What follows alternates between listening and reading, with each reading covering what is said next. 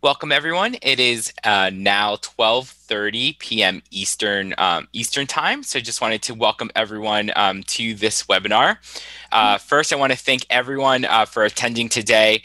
We're all going through a lot. It's been a crazy year, right? To say the least. And I want to acknowledge that we're having this webinar at a time in the U.S. where we're at a crossroads, right? Like we've been dealing with the twin pandemic of both racism and COVID, and it's taken a toll on our programs, our young people, and as well as ourselves, right? So first, I wanted to acknowledge that of everything that's going on, and then thank you all for doing the work on the ground level. As I travel, well, I'm not traveling right now, but as I meet communities virtually, it always amazes me all the great work that is being done, all the innovation that has been going on. And as we look forward to a new year and a new administration, we can't take the same approaches in solving youth homelessness as we did in the past, right? Like we need to start doing things differently. And there are innovative solutions everywhere and globally, locally, and those and we need to start looking at those innovative solutions and seeing how we can adapt them to our context, right? So this webinar series is designed for that. It's actually designed to open those discussions, learn from each other, and specifically learning from our neighbors up north, our Canadian partners at Away Home Canada. We're excited to work with our colleagues in Canada to bring you this webinar series. Last year, many of you were part of our summit where we introduced human-centered design. We worked with our colleagues at Away Home Canada on how to center young people in developing solutions. And today, we're here to continue that shared learning and that connection that we have with our colleagues. And as we're going through this webinar series, right, like what can we learn? What can we apply? What's translatable? All of those questions are important into to the work that we do, and especially moving forward in this year. Next slide. So just a quick reminder that we are having a virtual summit. Also, this webinar series will also have a session at the virtual summit. So a lot of the learnings will continue on all the way till March. So if you have not registered for our summit, it's March 24th and 25th, and you can visit our website in order to register for that. So with that, I'm going to hand it over to our amazing colleagues from Canada so they can start their presentation. Thank you. Thank you so much. I just wanted to, first of all, let you know who we all are. We have four of us from Away Home Canada today, and our names are Amanda Buknia, who's the Policy and Planning Coordinator. Orpa Kundangan is the Art Community Animator. Heidi Walter is our Training and Program Implementation Manager, and I am Mary Jane McKitterick, the Community Planning Manager, and we will all be playing different roles in this webinar. Next slide, please. So today we would like to do a land acknowledgement and just a bit of background in Canada as a result of the Truth and Reconciliation Missing and Murdered Indigenous Women and Girls Commissions and land back movements. Organizations and individuals, non-Indigenous, are learning how to provide land acknowledgements as a way of engaging with our history in colonialism and white supremacy, and our commitment to truth, justice, and reconciliation moving forward. Non-Indigenous people are still learning how to do this respectfully, and it continues to evolve as we accept our responsibilities. So this is where we are today with this process. But also today, since this meeting is being held online, a singular land acknowledgement doesn't really capture the richness of our distribution across many locations across Turtle Island and around the world. There are few places on Earth that someone before us is not called home. As Away Home Canada is hosted in Toronto, we thought we would like to share the land acknowledgement that is used here, even though several of us are, including myself, are in different parts of Canada currently. And we invite all of you who are joining us today to consider their own position with regard to the land on which you find yourself.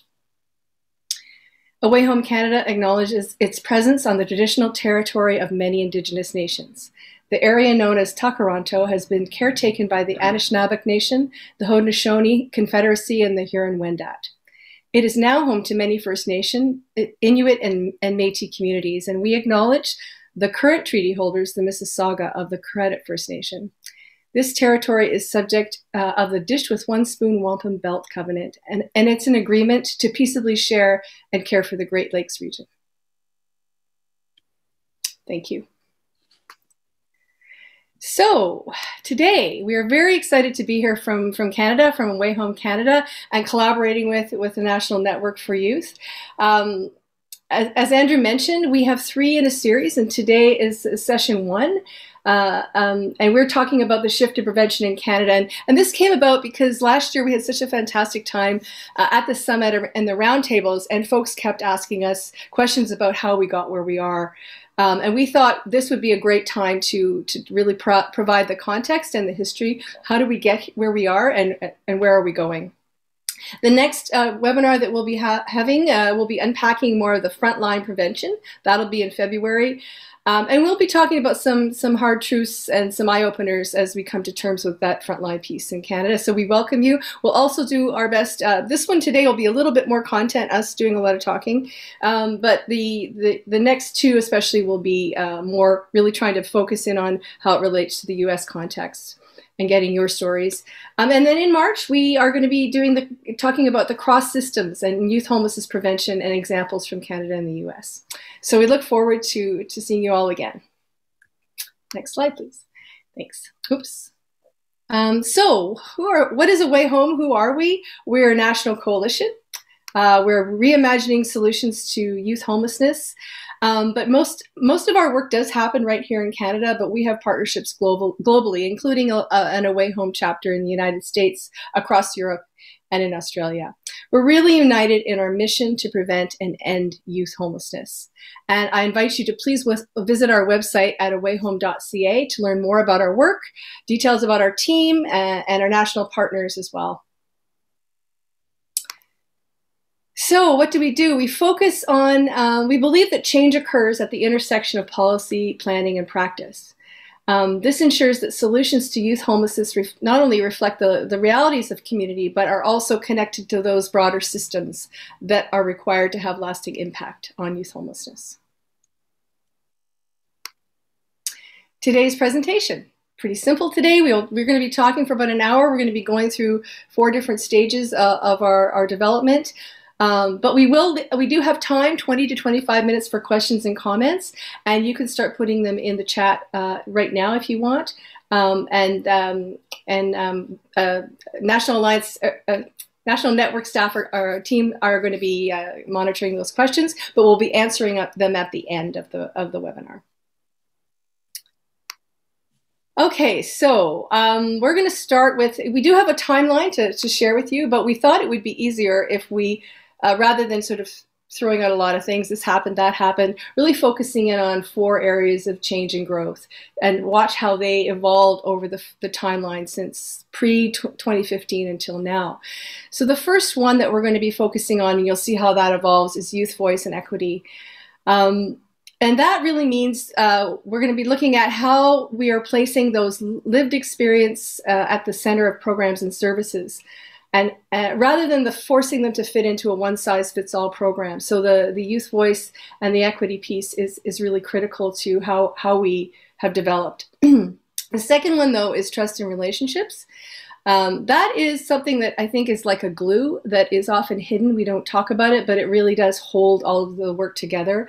And this is about how we evolved our relationships and the trust across multiple systems, sectors, and individuals. So it could be between service providers and people with lived experience, the sector and public systems, between funders, those relationships within organizations, across teams, with landlords, etc. Any kind of relationship that's necessary to solve a complex social issue such as homelessness and youth homelessness.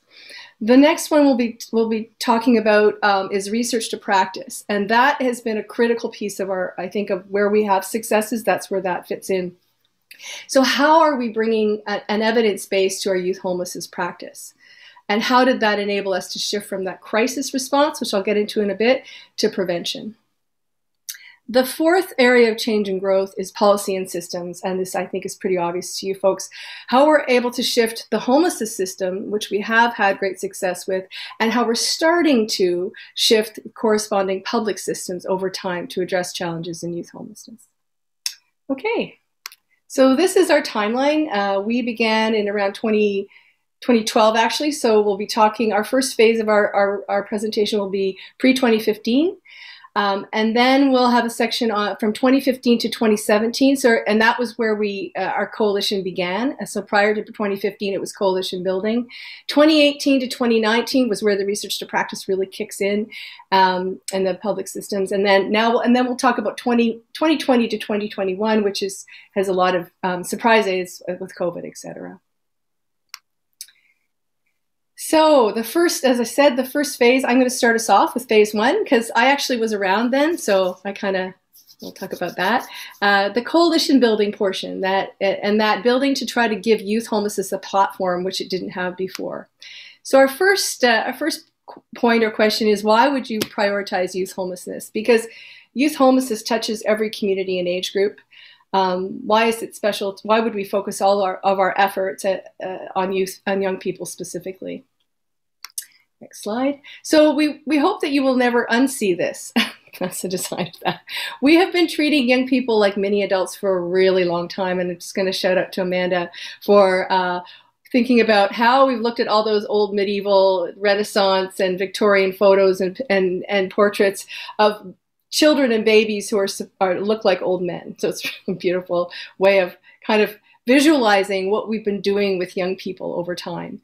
It's pretty hilarious, especially the little guy on the left there. But beyond being funny, this has caused real harm by allowing the needs of young people to be downplayed or ignored in our approaches to youth homelessness. So that's really the impetus for the work that we're doing. That's great. So what we'll do then in each phase is we'll talk about the challenges through the four areas of change and kind of break down those key challenges. So I'll just go over a little bit of that with you right now. Youth voice and equity. So as we've said, youth were lumped in with adults and the adult models. And this was presented a lot of barriers to support within the sector policies and also practice. But with youth voice, we didn't really ask anyone who was homeless back in the day, prior to 2015, let alone youth experiencing homelessness, what they really needed. We assumed that we knew best, and that has come across all of homelessness, but really asking young people what they needed before they were homeless and what could have made a difference was not on our radar at that time. Also, issues of equity and rights between different populations weren't really considered or baked into. So we didn't really talk about, issues for how homelessness and solutions would work for Indigenous youth, LGBTQ2S, Black youth, newcomer youth, disabled youth. We didn't ask those questions, and that was a huge challenge. So we didn't understand a lot. In terms of trust and relationships, there was a lack of trust across many of those relationships that impacted young people. We also lacked a unified voice or a platform for youth, so there was really nobody speaking for the sector, but also for young people as well. And there was no place for them to actually speak for themselves either. And there was really not an understanding of how to collaborate in a meaningful way. The youth sector was very much out of the homelessness sector. And if you're saying, I also know that many of this is the case in the U.S. It's not that different, and I also know that you've done a ton of work in this area. So acknowledging that we have many shared conditions across our countries and Turtle Island. So thank you for that. So research to practice. Interestingly, there wasn't any evidence, or very little evidence, I should say, to support really the solid interventions for young people. We lacked, and there lacked a meaningful connection between researchers and the sector. So researchers were in the universities or in other research institutions, and the sector was out there doing the frontline work. So it was a real recognition at that point, too, that we needed to bring those together. We also lacked a language to talk about the issues, so even about prevention, et cetera. Oops. And then with the policy and systems, you might imagine prevention itself was not seen as a possibility Was in many rooms where folks said preventing homelessness just isn't possible. It comes from, I think, an older sort of charitable view of, the homeless, the poor, they'll always be with us. So that sort of permeated the thinking at the time. And youth were a hot potato between systems. So they were, education, child welfare, justice, social services. They were all sort of saying, well, it's your problem, your problem. It was really hard to pinpoint where. And often, and especially with under 16s, they were cared for by the child protection. So everyone sort of defaulted to child protection. I'm thinking that's good. Yes. Okay. So what we started to get out of that before 2015 was that preventing young people from experiencing homelessness reduces the likelihood that they will experience chronic homelessness as adults. So there was actually some evidence, some research at that time that chronically homeless adults, many of them, a significant portion, had been homeless as young people. So part of the answer around prevention, where I look at it as prevention in two ways. It means starting with young people early in their life.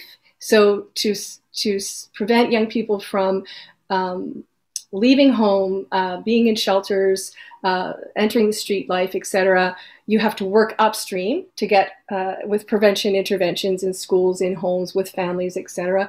But it's also like for the broader homelessness sector, addressing youth homelessness means that you're stopping that pipeline into chronic adult homelessness as well. So that connection between youth homelessness, ending youth homelessness prevents chronic adult homelessness. Another big realization we got to around that period. I'll just take a sip. So this next slide is a really powerful one that really, at this time, this image really helped to crystallize what everyone was kind of thinking but couldn't get their head around. Our response to homelessness in Canada, and we know it's the same in the US, or it was at that time, was really focused on pouring the resources into that expensive crisis intervention. So those first responders, those emergency shelters, and little left over for prevention and sustained exits. So you had the growth of an oversized role for that crisis response, which ultimately meant waiting until individuals were so deep into homelessness that a lot of harm had been done. And this was especially true for young people because, as you know, they're in youth development is very different from adults. They're still working through identity, brain formation, all of those sorts of things. But in the second part of the diagram, you can see we were starting to imagine a different future where crisis interventions would still play a critical role. So that's really important to remember, but that the resources would be redirected towards prevention and sustained exits, including things like permanent housing, and we know all of this, connection to community, natural supports, and those others, the other elements of like ability to thrive and plan for the future and have a good life. That's good. Oh, one other thing I'll mention about that, the over-reliance on the crisis intervention often meant that we were also relying or focusing on the homelessness serving sector to solve all the problems that came out of the larger systems. And it was the least resourced system that was largely charitable organizations. So that was also a tremendous imbalance, and this will be dealt with later as well in the presentation. So sorry. Next slide, please. Thanks, Amanda. Okay, so for years we knew that we recognized a need. We knew of great work that was being conducted in isolation across the country. That was absolutely true. There was amazing things happening, and we knew in places where youth were prevented from entering into homelessness, but we also knew that we were missing many more, and it was next to impossible to identify best practices, let alone scale them to other communities. So another aspect of this around the pathways model, youth were getting lost in the uptake of housing first in Canada. So the pathways model was showing great results, but it wasn't for young people. I should have mentioned that earlier.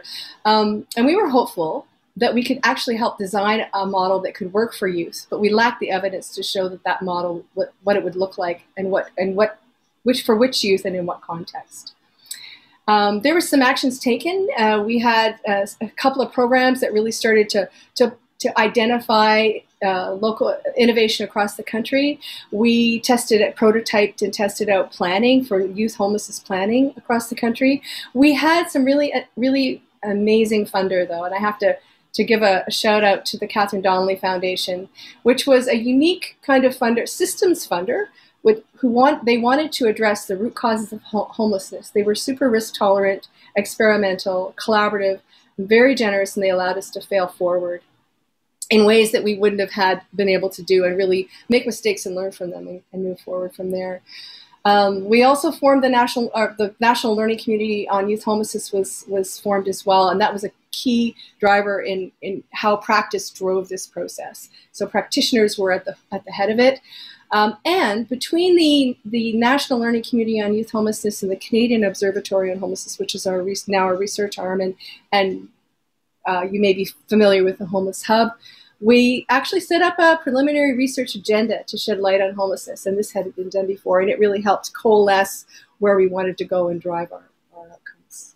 There's some key reports there. I'll just mention the one, A Safe and Decent Place to Live Towards a Housing First for Framework for Youth. It was the first time that practitioners, researchers, and youth with lived experience got together and took housing first and tried to and looked at it critically to decide what needed to happen to make it work for young people.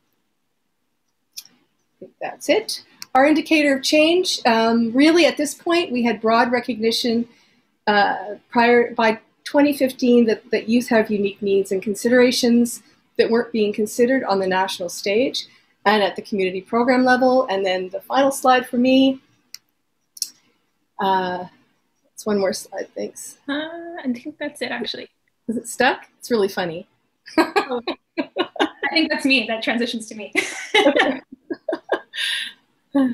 Okay, well, I'll just say, oh, there we go. Okay, so youth homelessness is finally on the radar. But do we know what our current interventions work? I have no idea what I'm doing. So there we go. Okay, that's it for me. I'm going to pass it off to Amanda, who's going to talk to you about phase 2. Yes, each phase gets its own meme. Hopefully solidify what's going on. But yeah, so we enter 2015. And at that point, yes, as Mary Jane says, youth homelessness is on the radar. We're now trying to figure out what works for whom and what context, who needs to be at the table to actually get this work off the ground and to make a real impact. So in phase 2, that's where we really start to think about bringing together research, policy planning, and practice in meaningful ways. And so this stage, if we look at our timeline here, spans from 2015 to 2017. In 2015, Away Home Canada is launched by the end of 2015 and is headed by our fearless leader, Melanie Redman, with the support of really key partners, as Mary Jane said, like Stephen Gates from the Canadian Observatory on Homelessness, the learning community, our funders table that's led by Catherine Donnelly Foundation. So things start to pick up. We say, okay, we have this platform. And by the end of this phase, we also start to have the research component with making the shift demonstrations labs, which Orpah will talk about more in the third phase. But that really helps us to be able to actually build this evidence base around what is working and what's not, and how do we improve the way that we work with youth to see outcomes improve. And so let's take a look at some of the challenges that came out in this phase. So first of all, we've got in our youth voice and equity, really, like as Mary Jane mentioned, we didn't really have rights-based models of intervention that were evidence-based to support young people. And while we knew that there was an overrepresentation of Black, Indigenous, and young people of color, and to us being two-spirited, which is a gender expression term for Indigenous queer youth, and LGBTQIA plus youth, we knew that they were overrepresented in our youth homelessness populations, but we didn't have any real like tailored responses, or there may be bits and pieces here and there. And similarly with our trust in relationships, there was a bit of territoriality, to be honest, we had to navigate, where everybody was doing their own piece and that they were working away in their own communities or their own organizations. But really, we weren't really collaborating in meaningful ways, and we needed to find a way to get everybody at the table. And when we look at research to practice, we also lacked evidence, as I said, on best practices within the sector. And it was hard to bring people to the table to say, like, we all have a role to play, when we didn't have the solid evidence to say who is implicated in this work. And similarly, the innovation and knowledge that was being generated, that was happening already, was staying so close to the ground. It may have even been at a very individual program level within a team, but to be able to raise that up was the challenge at that point, because we weren't really being able to like lift out and elevate those key innovations. And finally, in our engaging policy and systems and prevention, there was generally a lack of understanding about what youth homelessness prevention was and what it wasn't, and how to actually do it. So, like I said, we have this platform with Away Home Canada, which is great. And now we need to figure out, how do we get people to the table? So in this phase, what really made the difference was shortly after Away Home Canada launched, we released with the Canadian Observatory on Homelessness, the Without a Home survey report, which surveyed over 1,000 youth across Canada about what their experience was. And what this showed was, like, the evidence really spoke for itself in saying that our systems and sectors across the board were failing. There's no individual person or organization or system that we could blame solely for this, that we were all implicated in the need to do better for young people. And so we have this platform with Away Home Canada now to say, so, okay, we know that things are going badly, but we can mobilize around this. We can find solutions, we can elevate them, and Away Home Canada can provide the systems leadership to really use a collective impact model that brings all these folks to the table, and with Away Home as the backbone, being the facilitator or the convener, or linking and leveraging what's already going on in Canada. Like, we're a really small team, and when we started back then, it was 3 people, 4 when I joined in 2016, and now we're only up to 8 people. So there's a lot of impact from a small team because we're leveraging the work that's already happening on the ground. It's not just us, it's everyone together. So when we also started up this work, something that really incredible happened that we didn't anticipate, which was the federal government said they were going to start a process to develop a national housing strategy. The federal government had not been involved in housing policy for over 40 years at that point. So this was a key moment for us to be able to say, let's get youth and let's get prevention on the map. So we worked with the National Learning Community on Youth Homelessness, developed some recommendations that we put forward to the federal government, and also had key representation, like Dr. Stephen Gates was on the expert panel around the homelessness strategy, and we had some representation of folks from the youth sector on that panel as well, that were able to say, yes, we need to invest in addressing homelessness, but we also need to think about, how does prevention fit into this? And that paid off. We ended up actually seeing youth and prevention within the national housing strategy, within the homelessness strategy, Reaching Home. And so, and at this point as well, things really start coalescing when we kick off Making the Shift demonstration lab, which allowed us to be able to start to test and gather evidence on effective prevention and early intervention models for young people, including Housing First for Youth, Youth Reconnect, and Family and Natural Supports. And so while we begin this work at this stage, Orp was going to dig into what really starts happening in 2018 beyond. But what really is happening here all throughout this stage is that we're starting to make really meaningful connections between research and practice and influencing policy. All of them are starting to come together, and it only gets, the momentum only builds, and things only keep like basically snowballing from there. And a lot of key reports and things come out at this phase as well, including the This is Housing First for Youth, a program model guide, which starts to flesh out what exactly is Housing First, what isn't it. So basically, our indicators of change at this point, how we know that some things are changing, is that there's generally broader openness to talking about the things that are not working for young people and also for folks in the sector. How this work can be really challenging when we're focused on crisis intervention all the time. And so not only are we able to talk about it, but we're actually interested in working together to find better solutions and better ways forward. To be able to not only not fear what the future could look like, but to see ourselves in the future. What would our roles look like if we were actually focused on prevention? And at this stage as well, we start to see governments really turning to Away Home as a trusted resource on youth and on prevention, as a way to tap into what's going on in the youth sector. What are young people saying? And also, as Mary Jane mentioned, there's international uptake. Within 6 months of Away Home launching, Away Home America launched. And while we don't have, like, they're not chapters in the sense that we have any kind of say over what folks do, but it's really that they're signing on to this idea of, we need to shift to prevention. We need to have a dedicated focus on youth. And so this starts to take off around the world in ways that we couldn't have imagined that it would. So now I'll pass it on to Orpa. Thanks, Amanda. So like Amanda said, in this next phase where we're setting the prevention research agenda, everything really starts to converge as the movement around youth homelessness and youth homelessness prevention continues to grow. So if we go to the next slide, this phase is really about social research and design and setting our national research agenda. And so much happened in this phase because a lot of things were coming together as a result of us working through some of the previous challenges that Mary Jane and Amanda mentioned over the last 2 decades, 2 phases. Luckily, it's not been that long. But at this point, at the beginning of phase 3, youth homelessness had a growing platform because of the coalition building work that we had done in connecting communities with each other and encouraging open dialogue about what was working and what wasn't. So youth homelessness was on the table or on the radar. We had investment from the federal government, like Amanda mentioned, and Away Home, COH, and along with our partners, we were considered trusted resources on youth homelessness. And we were focusing on youth homelessness prevention. Mm-hmm. At this point, too, the sector was really recognizing the importance of research with more and more survey reports coming out, toolkits, and program model guides, like Amanda mentioned previously. And last but not least, prevention was really a buzzword at this point. Which brings us to our meme for this phase. So people are really talking about prevention. We're really bought into this idea of youth homelessness prevention and recognize the need of for us to shift resources just from crisis interventions towards prevention and sustained exits.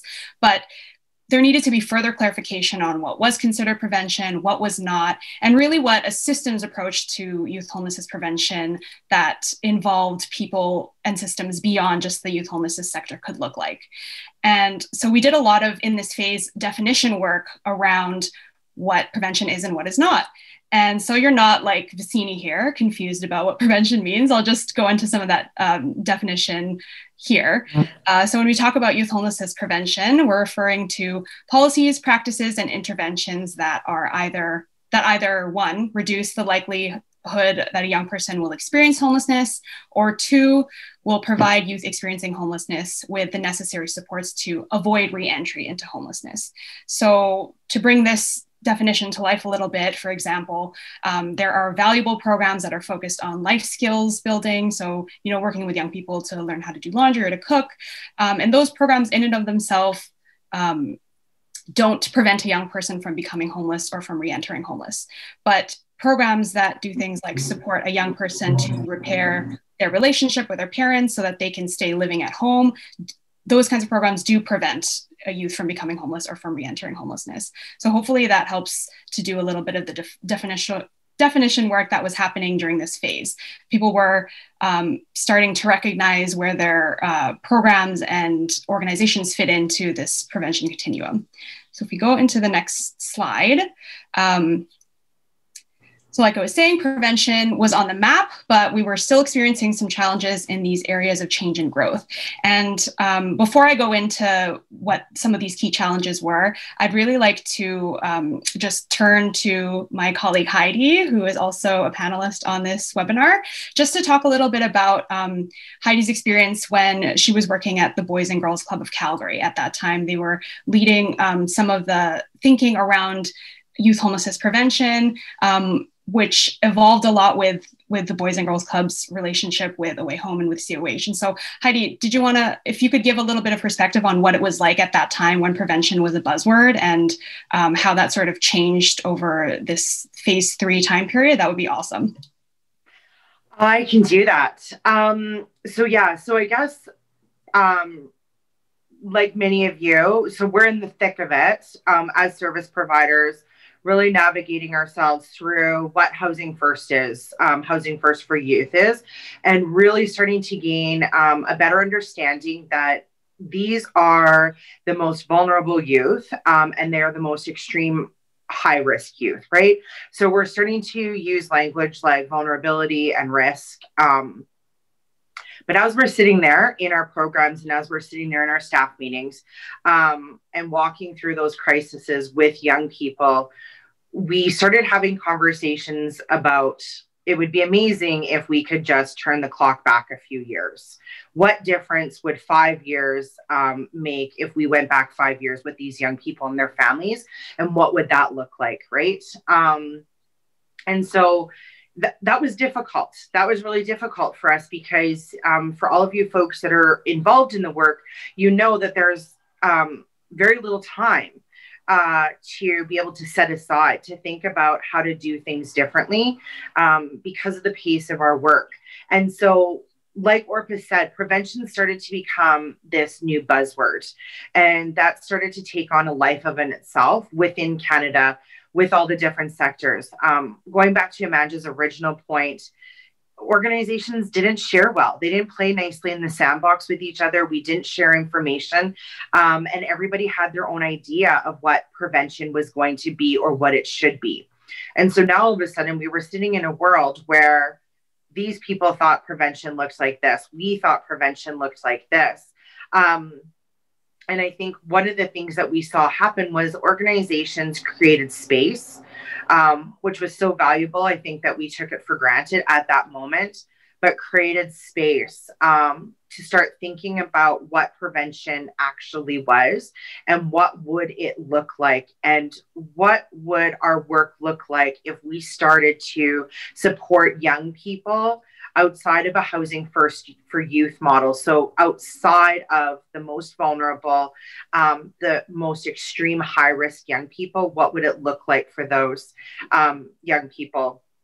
I think it was during probably that time, not super great with dates because we were in the thick of it. But I think it was at that time that we realized that whatever prevention was going to be, that this was probably going to be a key indicator for ending youth homelessness. Thanks for that perspective, Heidi. And Heidi's role with Away Home has changed as well. And I'll get into the Making the Shift demonstration lab a little bit more as we talk about some of these areas of change and growth. But one of the key things that we were still missing was this direct youth voice about where systems and programs are failing and what would have prevented their experiences of homelessness. And we needed that youth voice to help inform and guide our research along with all of the other research that we were doing. In terms of trust and relationships, this trust and relationships and research to practice these areas of change and growth have been really, really impacted at this point by the launch of the Making the Shift demonstration lab. So as Amanda mentioned previously, the Making the Shift demonstration lab is a demonstration lab that's basically building evidence around these youth homelessness prevention interventions. So Housing First for Youth, Youth Reconnect, and Family Natural Supports.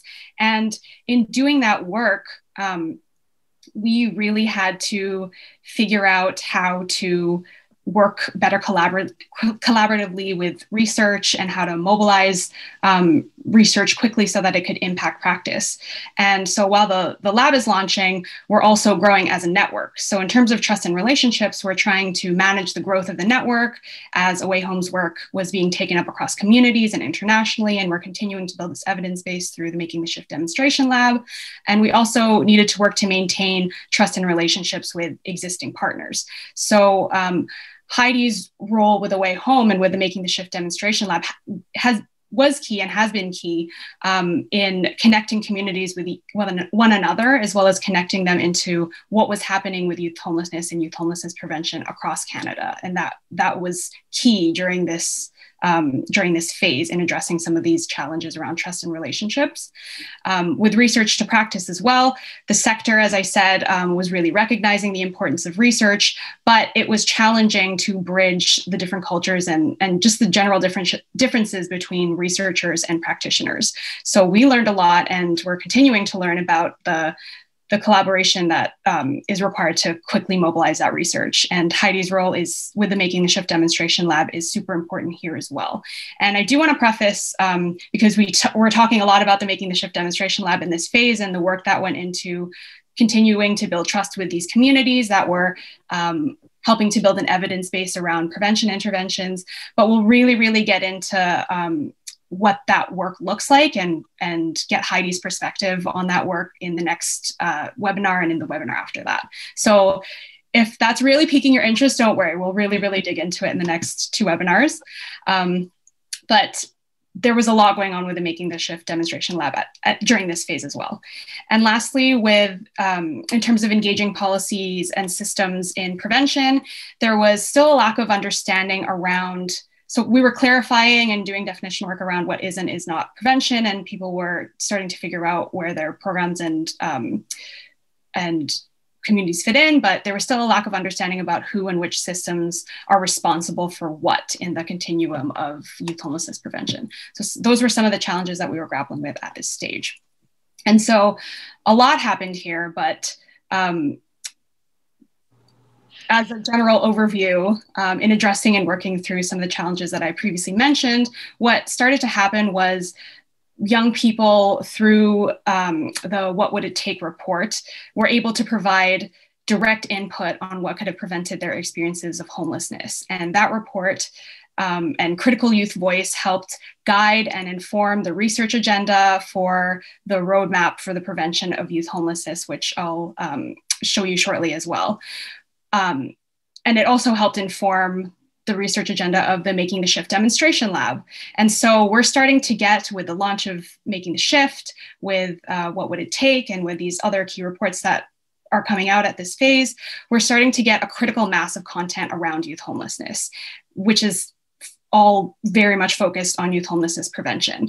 And this critical mass of content and research broadens the scope of who needs to be involved in youth homelessness prevention. So we're starting to talk about what roles different systems play and how they can be part of this youth homelessness prevention continuum, which will lead us into the phase that Amanda's going to talk about around efforts to scale prevention and how we scale through knowledge mobilization. So in the next slide here, we just have a little visual of the critical mass of content that we had been building towards and the burst of reports that were released over 2016 and 2018. But one of the key reports that was released and was really critical in helping the sector and beyond understand what the continuum of prevention could look like is the roadmap for the prevention of youth homelessness. And so we can, we'll share many links after this webinar, but we can share out the link for this report as well. But this report really, for folks, clarifies what prevention is, what it isn't, as I said, doing that essential definition work. And it also clarifies what a systems approach to prevention could look like. So what roles systems and organizations can play within youth homelessness prevention. And last but not least, it provides examples of interventions and evidence for prevention. So people could really see themselves and plug themselves into this roadmap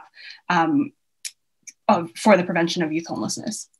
And so during this phase, really, the indicators of change were that prevention was starting to become common language, not just amongst the youth homelessness sector, but with policymakers as well, with researchers, with anyone who's interested in youth homelessness. And we're starting to reach a critical mass of content and resources through the Making the Shift demonstration lab, through the What Would It Take report, the roadmap for the prevention of youth homelessness, and all of these other resources that are being released.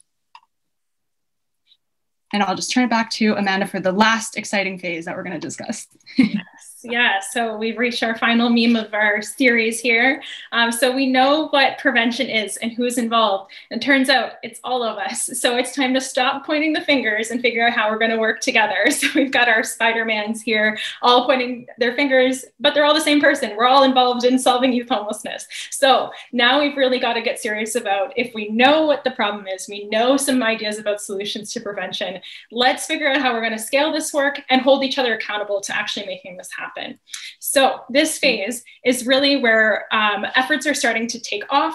We have a critical mass of resources that are coming together. We also, at this phase, if I go to the next slide, in 2018 and 2019, we were really building towards Making the Shift Youth Homelessness Social Innovation Lab, which is a very complex thing to describe. But basically what it is this like vehicle for research that is very focused on youth homelessness prevention. So It's a federally funded body, like its own entity, that allows us to have a full national research agenda on youth homelessness prevention, right across the continuum, from early intervention to sustaining exits, specific thoughts around interventions for Indigenous youth, racialized youth, queer youth, all of it, all kind of coalescing together to be able to like coordinate our efforts in research across Canada to be able to mobilize what's going to happen, what we need to have happen in terms of solutions and prevention. So in 2020, this is really where things start to pick up with this. And so by the beginning of last year, we had a really like a clearer picture of what needed to be done. We have Making the Shift Inc. And so now what the real work is actually enacting and sustaining change, which is probably the more challenging work. We've done all the thinking, we've done a lot of like coordinating and collaborating. So now we need to do the work. So there are, coming back to our kind of areas of change and growth, what really, I think it has always been a part of the conversation, but with COVID-19 and particularly with the Black Lives Matter movement resurging over the summer of last year, as well as some land back movements in Canada and in the United States as well, equity was really at the center and was centered in all of the conversations. And we realized that there is we know that there is a need to be actively anti-racist and actively anti and decolonial in our work, and sector-wide, as well as working with other sectors and systems, because we know that youth homelessness is rooted in colonialism, is rooted in white supremacy. So how are we actually grappling with those things constantly through all of our work? The other piece around trust and relationships is that COVID-19 really demonstrated that we need to be working together. When everything got disrupted, communities were turning to one another. Some unique partnerships between public systems or even the private sector or civil society started to happen. People were trying to work really quickly to make sure that some of the gaps that were created by services shutting down were filled. And then in the stage as well, in the research to practice, we start seeing that we need to have more than just short-term research, and we've known this. So how do we actually get sustainable funding for longitudinal research that shows not only that interventions work at the 6-month or 1-year point after intervention, but what's going on maybe 2, 3, 5 years down the road? How do we know that young people continue to be supported and continue to thrive after we work with them and beyond? And then we also are still figuring out this lag time between research and impact on practice. That's an ongoing conversation, and we're getting better at it, but it is something, it's a learning. And I think something to mention in this phase, like it is something that's still ongoing. We're right in the midst of this phase. And I don't want to give the impression that we are somehow like this socialist utopia that has youth homelessness figured out because we've gone through all this. We've got a lot of work to do still. And particularly when it comes to scaling the work that we've, and the research that we've done. And finally, in terms of engaging policy and systems, I think something that also is not new is that we need to break down the silos between government and departments and really pursuing systems justice. How do we hold the various systems and policymakers and sectors accountable for their roles in preventing and ending youth homelessness?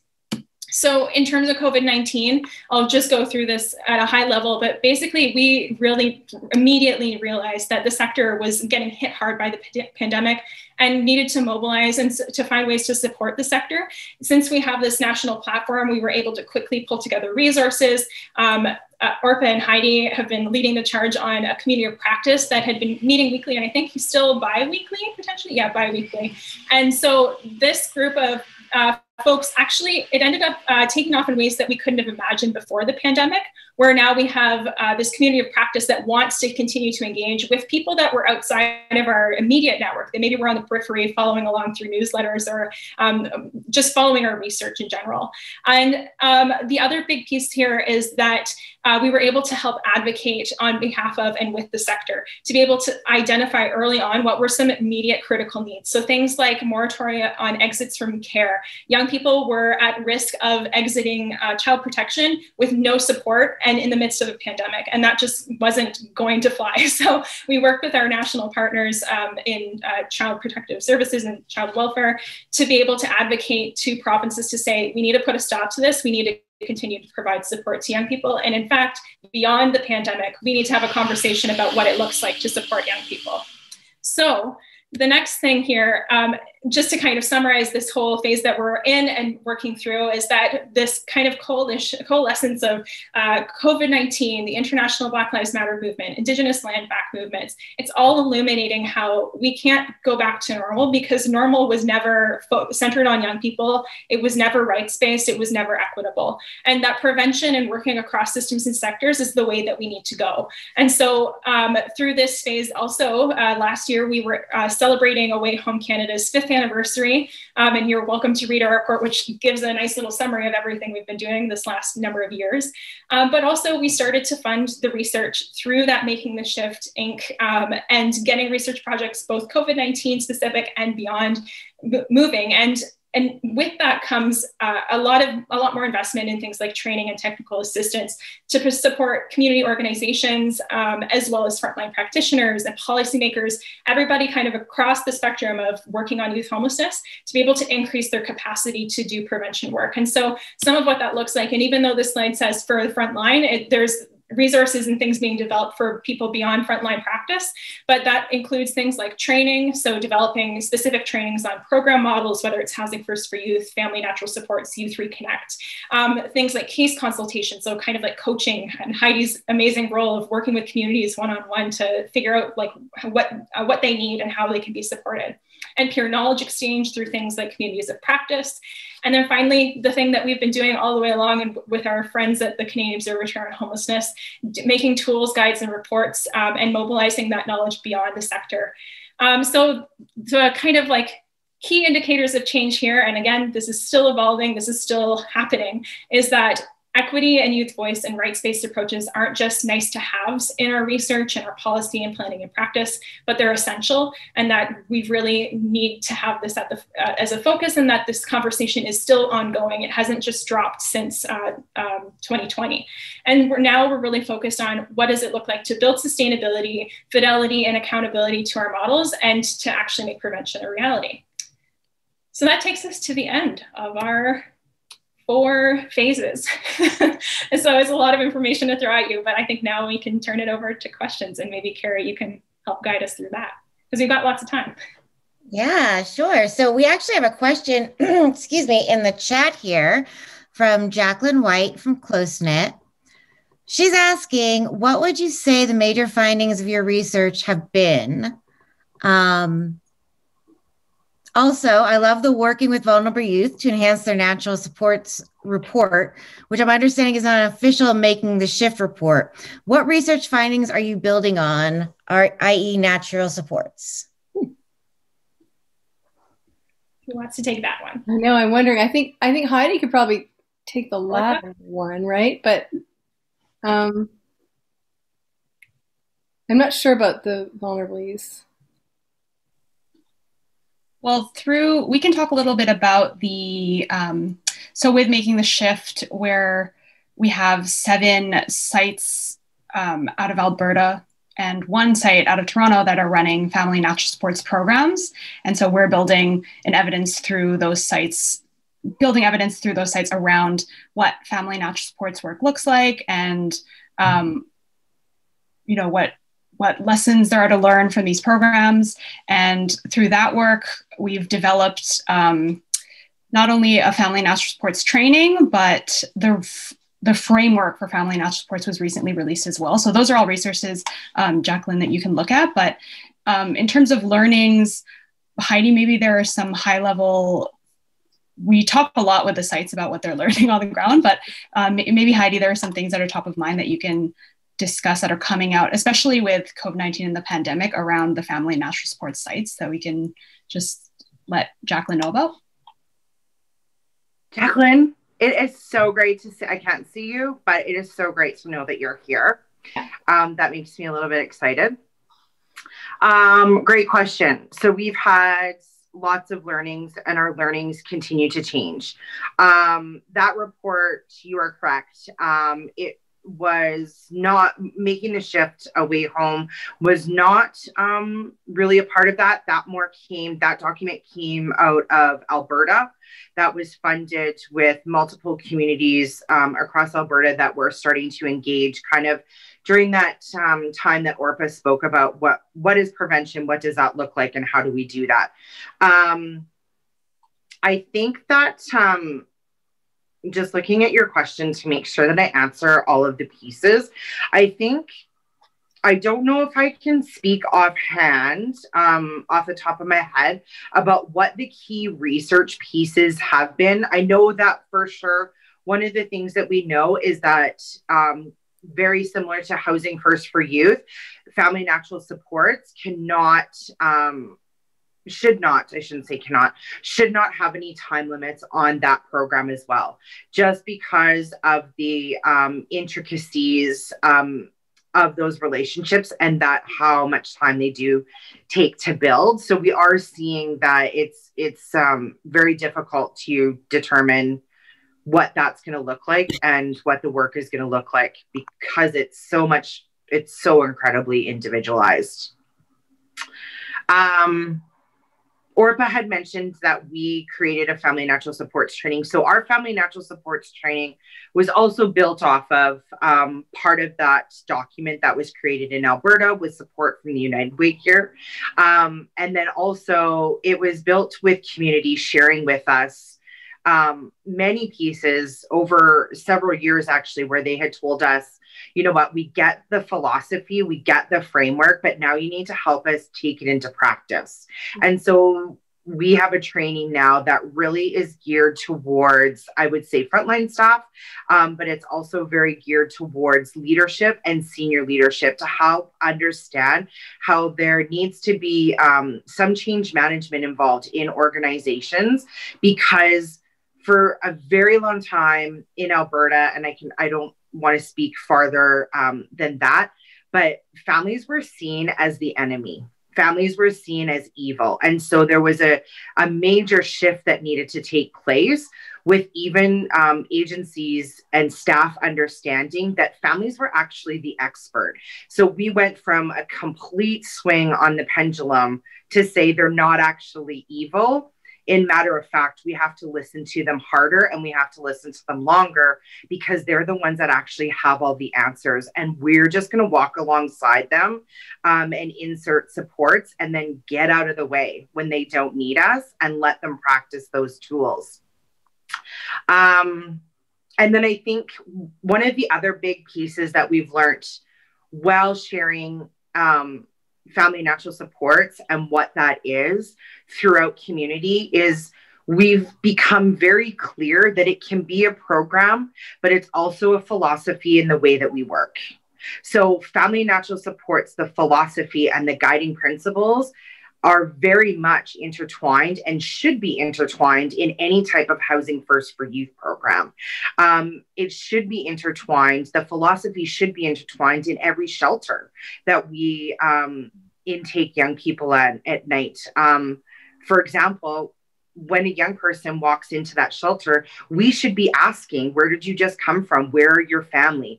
We should be looking at those indicators and looking for those people the minute that we start engaging young people. I think the other biggest thing that we've learned is that, I'm going to use the word client, even though I don't like the word client, but that the client has changed. And that we've become accustomed to saying that we support young people. We now support young people and their families and anybody else that the young people designates as their people. And so for every one young person, every client that you support, there's probably could be, 5 to 15 people behind that person that you're now having conversations with, that you're now engaging, and that you're now realizing is a part of the solution to make this a healthier situation for that young person and all of their people, siblings, aunties, whatever that looks like. So I think that has been one of our big learnings, and one of those aha moments that people were like, wow, that does take me a second to wrap my head around, that the client, so to speak, has changed. Heidi and Orpa, I have another sort of additional question for this. It's a little bit off the research findings, but I'm really interested, and I know you've spoken to us a lot about this, around that whole shift that had to happen, and maybe 2 or 3 learnings are when you brought together researchers with practitioners in this formal way, and some of the things that happen around there. Could you just talk a little bit about that? I think that's really interesting, and it might be interesting for participants to hear. Am I putting you on the spot? No, I think, yeah, well, the change, yeah, there's no nice way to say this, and also I will just say it bluntly, but we got to a place in our community anyways, within the youth sector, where I like to refer it to as now we all had to agree to leave our egos at the door. Because that was probably one of the most key ingredients in order for us to move forward. So if we all had a similar agenda, which was at that time to end youth homelessness, to prevent youth homelessness, whatever your language and your mission statement is, we needed to do that with vulnerability and no egos being allowed at the table, where everybody was able to share their experience, share their expertise, and also realize that they had a voice. And I think one of the big change management pieces that Orpa also really talked about was we left young people out for a really long time, like a really long time. And they were actually the experts. And when we finally realized that and got out of our own ways and went to young people, they actually had it all figured out. They would have gotten us to where we needed to go a lot faster if we would have engaged them a lot sooner. It has been mind-blowing what young people have had to say, and where we had conversations. I'm just going to give this as an example. Like a year ago, young people had already actually figured that out, but we just gave them space to talk about it. And so I think that was also one of the big pieces. Honesty was also a really big piece about change management, and what we saw needed to happen within organizations and in the sector, right? We needed to share our bad days, which we've been trained to not. We write funding reports only sharing good stories and sharing really good data.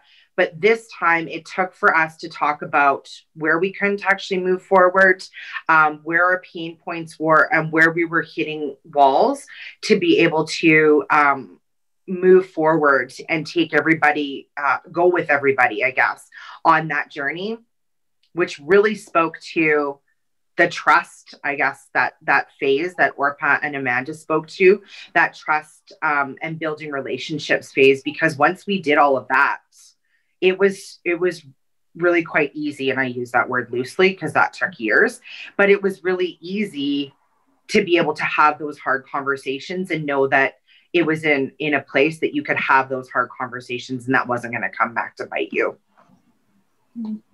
To add to that as well, Heidi, I think with research to practice and this challenge we're talking about in terms of, bringing research and practice together so that what's coming out of research can quickly impact practice. One of the things that has helped a lot with that is the community of practice spaces that we've cultivated through the Making the Shift demonstration lab, and also post-COVID-19 or throughout COVID-19, with people really looking to connect to each other and learn about what's going on across communities, and also getting like distilled information about what's coming out of research and how that can impact what they're doing. And Heidi's, which we'll talk about in the next webinar more, but Heidi's role here is really unique and important in that she kind of is helping to translate some of what's happening with research to practitioners. And yeah, that's been a really huge piece for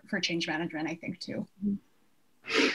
And there was those cultural differences too between, when researchers and practitioners, like how the transfer of knowledge, as you're talking about, is really like the cultural differences between, like, for example, researchers are in a world where you hold on to the knowledge until it's really validated, but this process needed iterative responses. So practitioners needed to know what was happening, what they're finding out from the different research methodologies to understand how they could on the go make changes as opposed to waiting for a year or two down the road to get that. So I found that really fascinating, and listening to both of you talk about it. I don't know if you have anything else to add to that about how the change management that happened between actual researchers and the practitioners in the sites.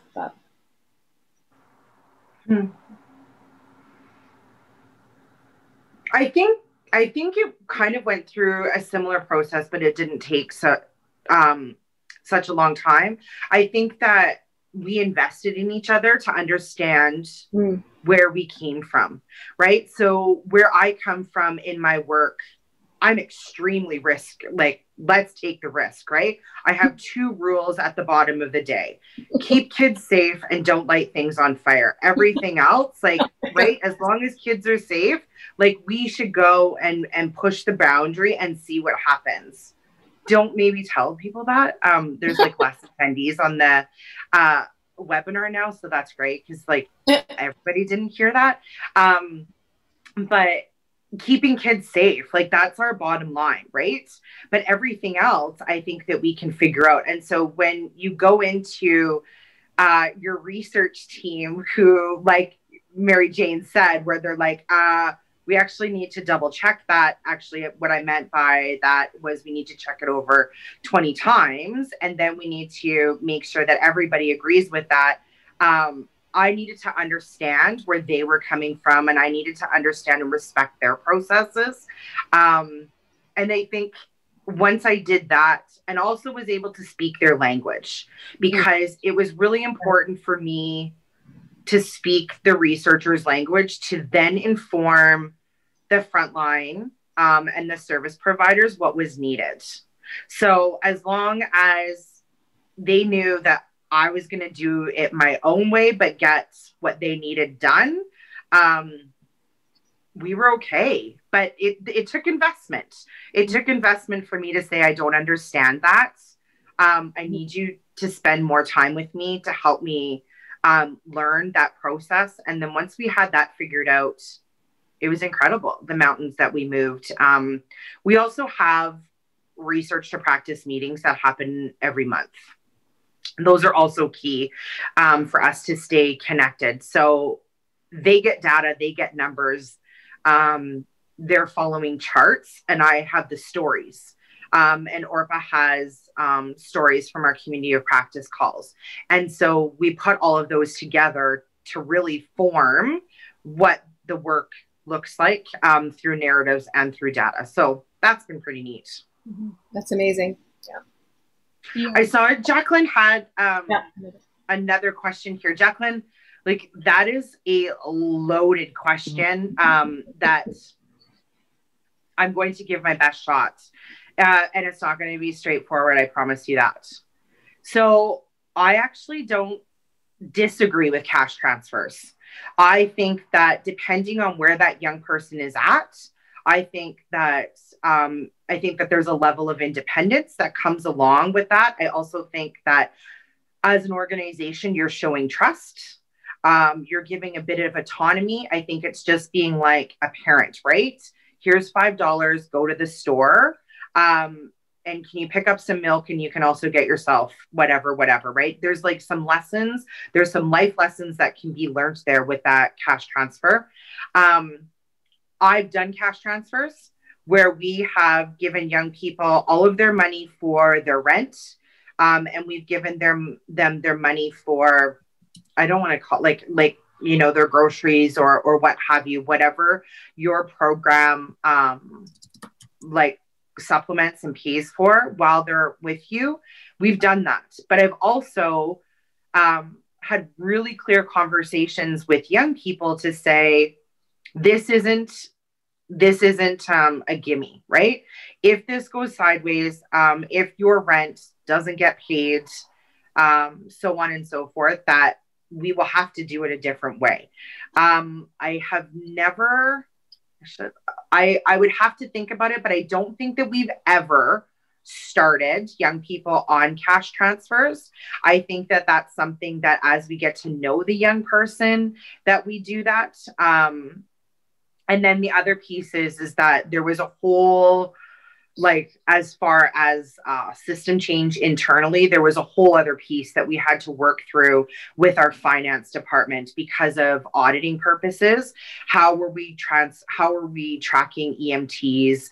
How did we determine where, like, if that money was actually going for rent? Because funders were telling us that should we get audited, we needed to know that, you know, actual landlords got paid, food actually got paid, et cetera, et cetera. So that's a bigger conversation that I would always be happy to have with you or anybody that wanted to have it. But I don't disagree with cash transfers. I think that you're teaching them something. You're teaching them a real life skill, and you're teaching them a way of the world and how it actually shows up right now, and giving them opportunities to either succeed or fail safely. And I think there's also an interesting dynamic that we're still, like, that's still developing, and we're still trying to unpack with COVID-19 and the federal government providing, in Canada, providing $2,000 a month Canada Emergency Response benefits, and now it's changed to recovery benefits. But some youth were accessing those benefits, but there's an interesting dynamic here where with reduced maybe connection to services directly, less interaction with the people that they'd be getting support from, and just with general confusion around the actual benefit itself. In some cases, the access to that benefit backfired, and we're seeing not just for young people, but for vulnerable people across the board that applied and got the benefit and are now being told that they owe money back to the government. So we're trying to now navigate, how do we make sure that young people are not on the hook for that money when they're already in a vulnerable situation, and just kind of going, you know what, that money's gone. Like, let's figure out how to do this better, but lesson learned, right? So, yeah. Oh, that's okay. So that's an interesting question. Case management wasn't optional. Yeah, again, that's not black and white for me. I think that case management changes over time.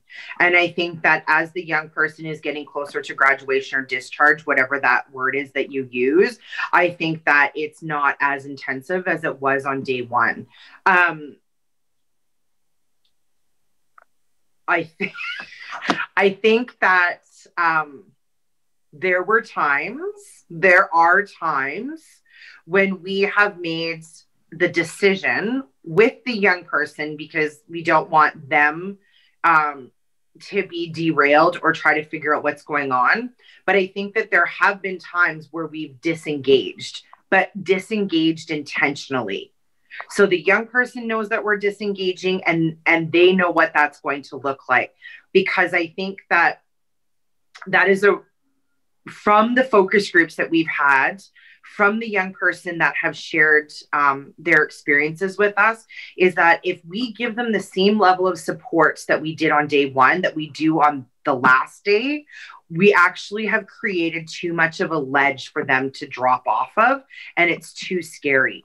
So what we did start doing is we pretended that there was phases. There wasn't phases, but it was an easy way to explain that to young people, is that we knew that they were getting close to graduation. We would go through all of the things that they had completed, all of the areas that they had succeeded in, all of the areas that they didn't need our support in anymore. And then we would ask them the question, what is it that you think that you need now from us? When we had that conversation, because it was intentional, young people started to say, I don't actually know if I do need you. So what we would do then is we would make a plan for graduation, and it might have been 2 or 3 months down the road. And so that young person, we would not do home visits as often, maybe once a month. They would, all of those cash pieces would be independent. But we were still there acting as their safety net. So just in case something went on, they were still involved in the program, and they still could call us. And then really what happens, so we weren't We weren't goal setting every 30 days. We weren't doing those pieces. Like, we weren't doing the case notes every day because we weren't talking to that young person, but there was an agreement in place with them that they knew that this was going to happen. Yeah, I think the key part, we screwed up. And I don't have any problems telling you that. We screwed up a couple of times where we forgot to tell the young person that we were going to disengage. And that was a hard lesson that we learned, because kids thought that we were rejecting them. And so we fixed that really quickly and made sure never ever to make a young person feel like that again. But I would say no, case management is not optional in the beginning stages. And we have lots of we have tools. Making the Shift in Away Home created tools, indicators, that don't have to be black and white because our work isn't black and white. But what are we looking for to know when it's the right time to have that conversation? So we don't expect teams who are new to this work or trying to get closer to fidelity in this work to figure out what is it that we're looking for. We built those things in for a community to have, so they kind of know when it's time to start those conversations. I hope that answers your question.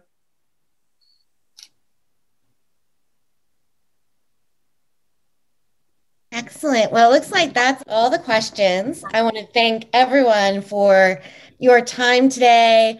I want to thank our friends at AWHC Home Canada. Up next, as you'll see on the slide, session 2, Unpacking Frontline Prevention. You can register for that webinar on the National Network for Youth website.